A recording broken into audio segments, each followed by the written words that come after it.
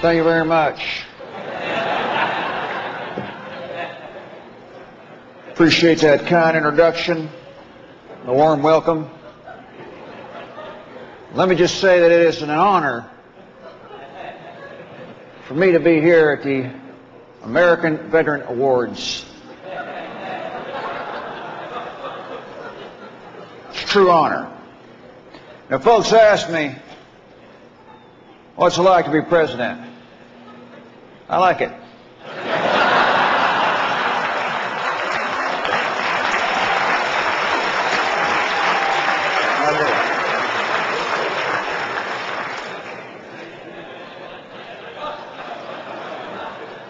It's got a lot of perks.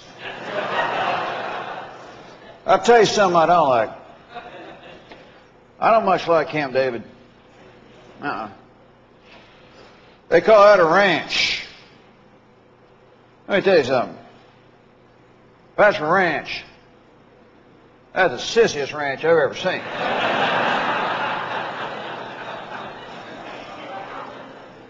Ranches have animals. Big animals.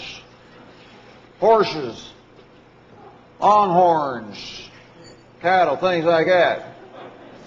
Camp David, we got squirrels and bunny rabbits. It's embarrassing. Heads of state come out and say, let's see your animals. Had a Russian president, Vladimir Putin.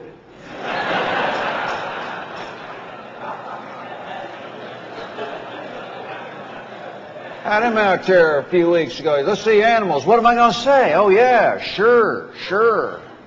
I got 1,000 head of squirrel over there.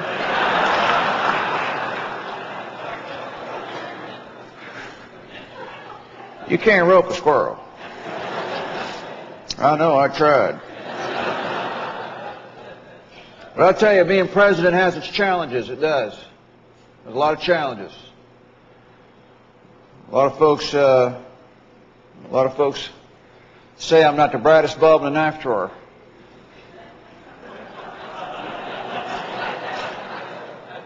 Tell you what, I never claimed to be Gilbert Einstein.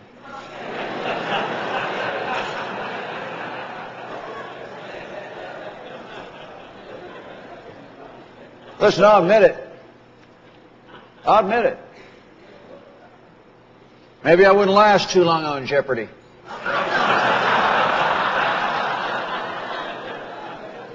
I can tell you right now, my predecessor wouldn't last 2 minutes on Temptation Island.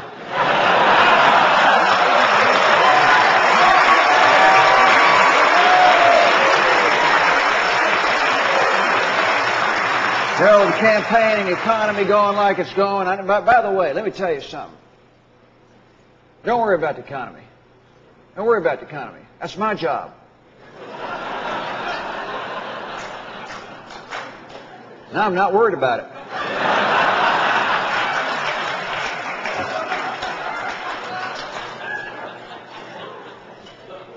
But with the economy and the war in Iraq, a lot of folks are asking, I'm asked every day, I was just over there in England. Someone asked, what about Afghanistan? Let me tell you something. We have not forgotten about Afghanistan. Our war in Afghanistan was an unqualified success. We displaced the Taliban regime. We destroyed their hideouts and weaponry. We did tens of dollars in damage. We stopped the evildoers from doing that evil they do so evilly. A lot of them evildoers are now evildidders. I'll tell you something. We had to stop the Taliban. We had to stop them because they wanted to take over the world. Can you imagine the world and what it'd be like with the Taliban in charge? They want to take over everything. They want to take over TV. I can't imagine the shows we'd be stuck with. We'd be sitting at home watching shows like Touched by a Camel.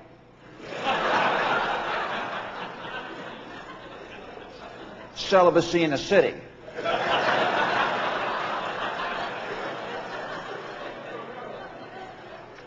Everybody loves Ramadan.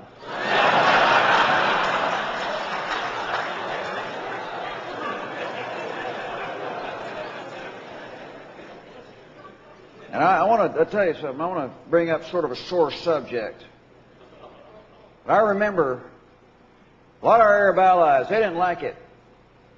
They didn't like it when I used the term crusade. They didn't like that. But they said jihad. Jihad this and jihad that. How about I come up with a new term? How about a good old-fashioned Texas ass whipping? How's that?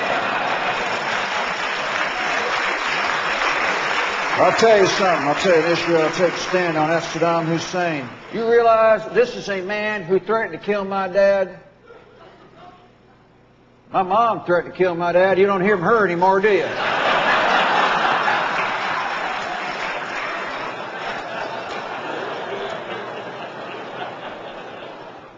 Let me say something here. I want to say something. We're not against Islam. We're not. We're not against the Iraqi people. We're not against body hair. Which is the only reason I can figure that the French won't sign on.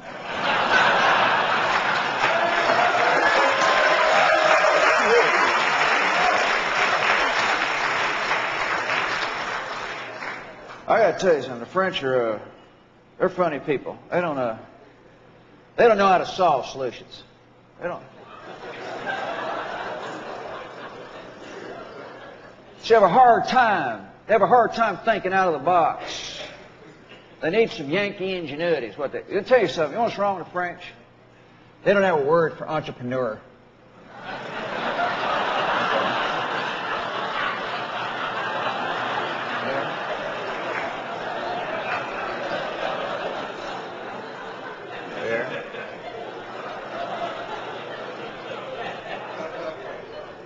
But they're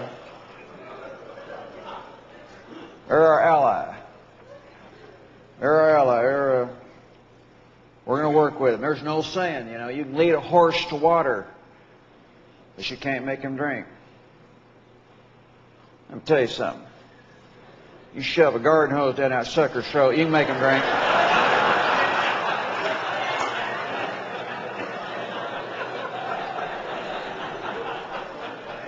You don't have to lead him anywhere.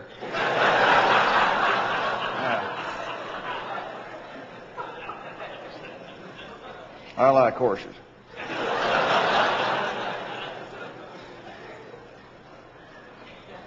But I tell you, a new day is dawning. Iraq's future is bright. In the words of Sigmund Freud, I have a dream.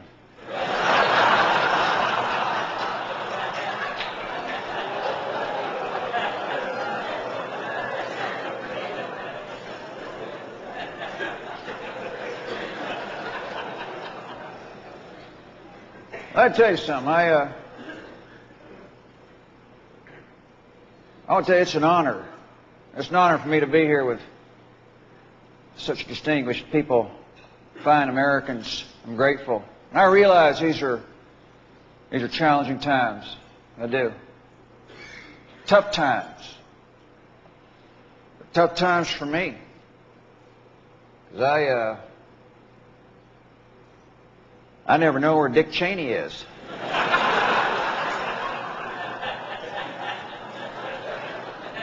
Every time I turn around, they're hiding him at some undisclosed location.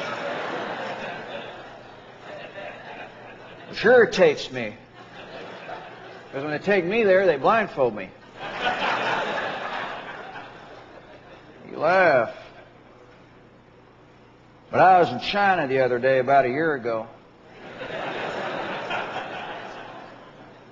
having lunch with the Chinese premier.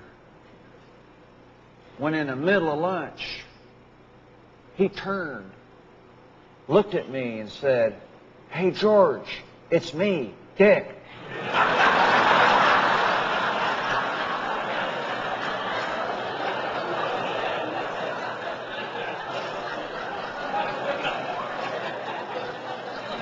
About scared me to death.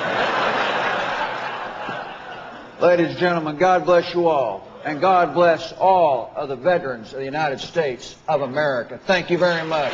Thank you.